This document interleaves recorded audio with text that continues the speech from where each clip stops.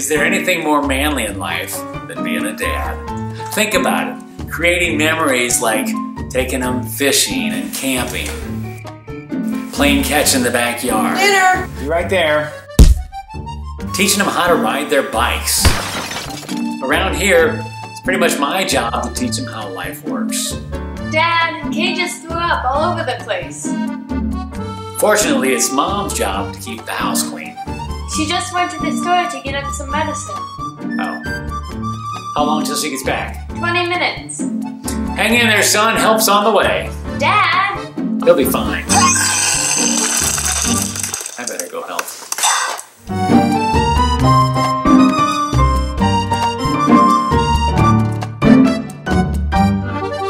Hey guys, Robbie Sondag here with a little manly advice for living an authentic life.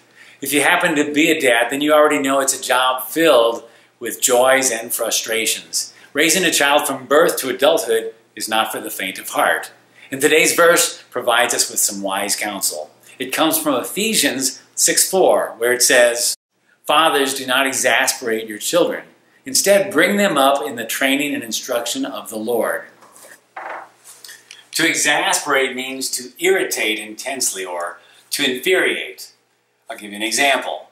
Once when my son was about 4 years old, I was on my knees giving him a bath one night before bedtime. I was tired from a long work day and he was not cooperating. And then when I tried to wash his hair, he created such a fuss that in my exasperation, I took the cup of water that was in my hand and doused him in the face with it. Things went downhill from there because now he was exasperated. Certainly not one of my better moments as a dad. I wish I could say I never messed up like that again. But the truth is, sometimes in our parental haste to raise kids right, we forget there's a learning curve involved. And so our instructions become just like that douse of water in the face to them, exasperating. We'd be wise to remember that kids learn best by watching our example of love, gentleness, and patience. This is especially true for teenagers. And trust me, sometimes it just gets messy. Real messy. So yes, there is something more manly in life than just being a dad.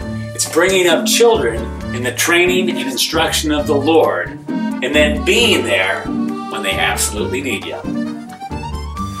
How we feeling, son? Better. Good.